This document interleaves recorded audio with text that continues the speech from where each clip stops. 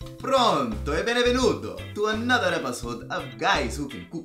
Today, I've got my sister with me. Hi guys! Dominique. Today, we will be making some chicken carbonara. I hope you know what you're doing because I have no idea what we're cooking and how we're cooking this because I don't know how to cook properly. What? How you not know how to cook?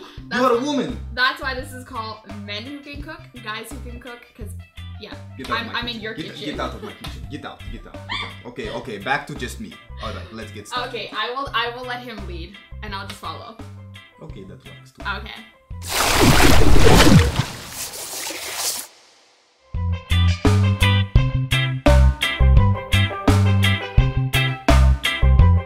To make our chicken carbonara, we will need the following ingredients: Asiago cheese, Parmesan cheese, table cream, eggs, salt, basil, olive oil, garlic, mushrooms, chicken, onions, and pasta. First, let's chop up our ingredients. While we're cutting our ingredients, put a pan of water to boil so that we can cook our pasta.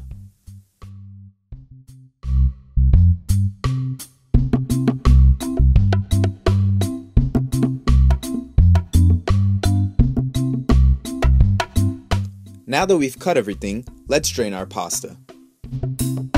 Once we're done chopping up the ingredients, let's lightly fry the onions and the chicken breast in the olive oil.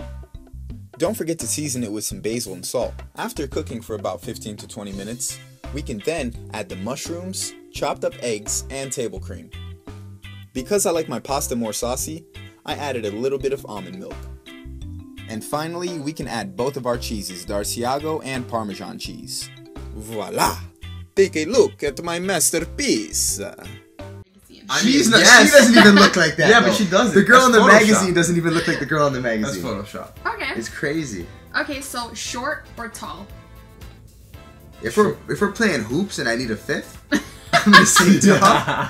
But I usually like my girls short. Okay. Yeah. Do you guys care about stretch marks?